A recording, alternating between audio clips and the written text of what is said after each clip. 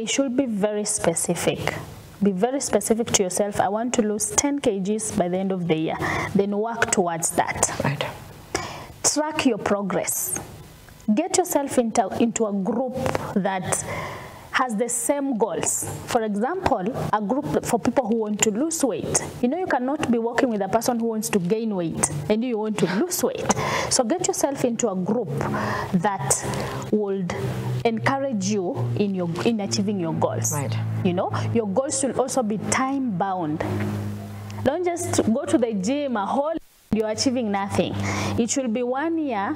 After my 1 year in the gym, I have achieved something. So set SMART goals for 2023. Right. And take care of yourself health-wise. Whatever you eat is whatever will actually come out. So if you eat junk, we'll actually see junk out of you.